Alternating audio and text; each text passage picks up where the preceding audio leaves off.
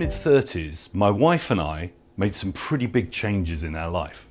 We moved to near my wife's hometown in northeast Japan, and we started a small sustainability networking center.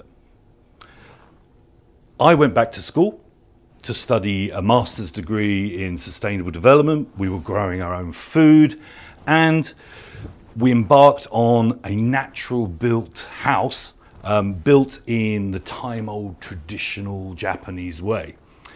Sustainability permeated our entire lives at that time. It was during this time that I joined an NGO that was building small trading ships for the developing world. And that really ticked all of the sustainability boxes for me, even though I didn't really have a nautical career at that time. Little did I know that those first steps into a nautical life would be the first steps in a journey, or a voyage if you like, of 15 years that brought me to where I am today. Life was good back then, and my children were blossoming.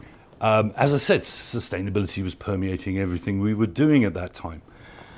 But then a critical tipping point came, which took me in a deeper and different direction. March the 11th, 2011 was pretty much the same as any other day. I was outside chopping wood when the earth shook, unleashing nature's power and underscoring human or man's folly. On that day, we lost family members, we lost friends to the tsunami in northeast Japan. And the following day, there we were evacuating from one of the greatest peacetime disaster zones around the 4 reactors that had exploded. Now when I reflect on that time, that was when unsustainability was really laid bare to me. And I made it my mission to go out there and really make some changes. But before I go on, I'd like you to reach out and touch something, anything. Touch something on you or touch something around you.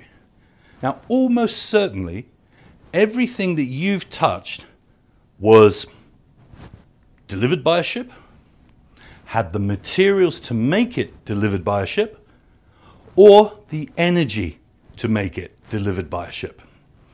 And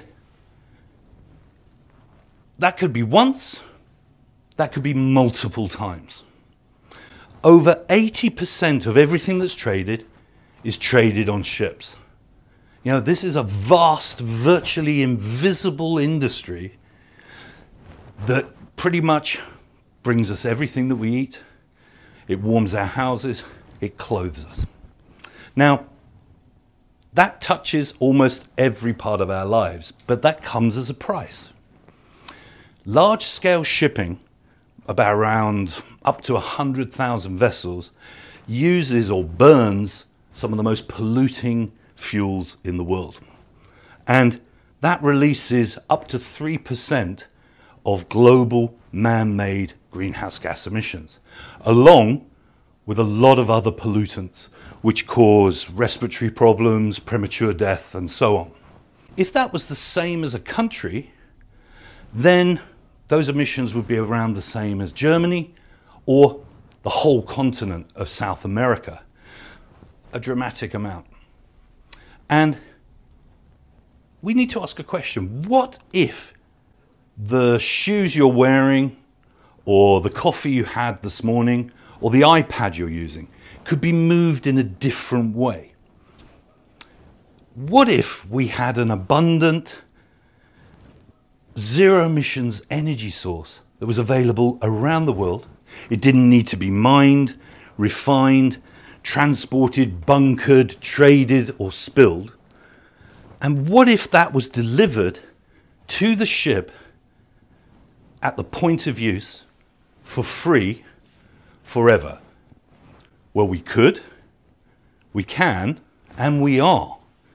But that's not a fuel. That's an inexhaustible energy source, the wind.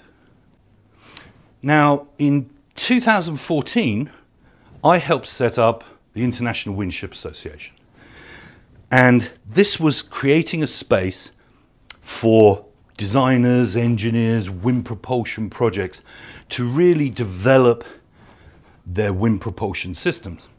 And that grew from a group of 12 pioneering projects up to an industry segment that's now over 150 members just in our association. And that includes some of the biggest shipping companies in the world. Now, when we think of windships, our mind's eye drifts off to Jack Sparrow and square-rigged vessels of old. And while there still are vessels like that trading goods, we now see a whole raft of bigger vessels using wind assist systems to partially move them and partially propel them.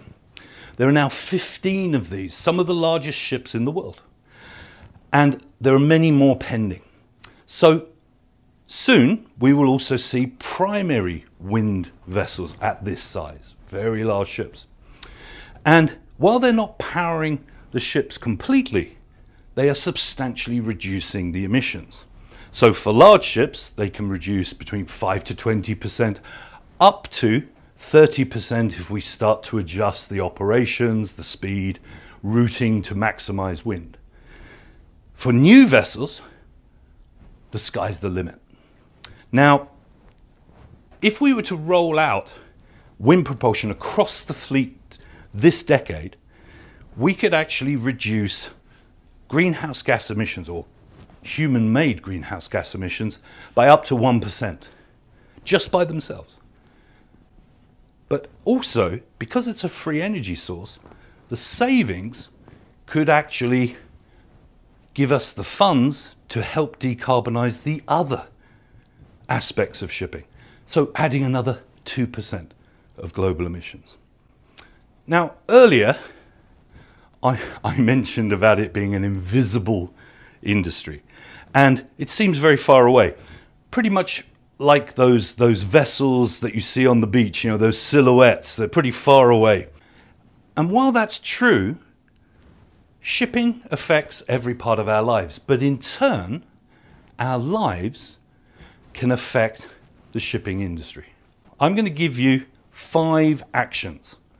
5 actions that will enable us to actually have an impact on shipping. 1 as a consumer, 2 as an investor, 3 as a traveler or tourist, 4 as an activist, or 5 as a parent, sibling, or storyteller. So as a consumer, you could push your local supermarket or local shop to make sure that the goods they're selling that are imported are moved with the least carbon emissions transport system. And many big brands are actually listening to those customers and taking action. Alternatively, you could really go to the source, buy some goods from a small sail transported company. For example, luxuries like tea, coffee, rum or chocolate, and help to build an alternative trading system, similar in scale and ambition to the fair trade movement. As an investor, or through your pension fund, you could encourage, you could go directly and invest in wind propulsion companies, but you could encourage your pension scheme, for example, to invest in brands that are embracing wind or low carbon shipping, and divest from companies that are business as usual models. As a traveler or tourist, you can take a ferry from a company that's actually embracing wind, and there are more of those now. Alternatively, if you could afford it, take a cruise, but only one on a wind-powered ship. Then you can minimize your impact on pristine and beautiful areas of the world. As an activist, campaign for clean air in your ports, on your beaches, even in your cities, where some of the pollution's obviously from land, but some of that will be from ships and the sea. And Finally, as a parent or a sibling or a storyteller, when you draw a picture of a ship, give it a sail, not a funnel. When you're talking about the oceans, words matter. Sailing is for wind ships. Motoring is for all other vessels. And if you're in touch with your inner pirate, it's not just R, it should be R. It's rewind, not rewind. So, I urge you, join us on this voyage. Join us on this voyage in the decade of wind propulsion to deliver on the promise and potential of wind propulsion in commercial shipping. Together, we can build a cleaner, safer, and more sustainable way of doing maritime transport. Thank you.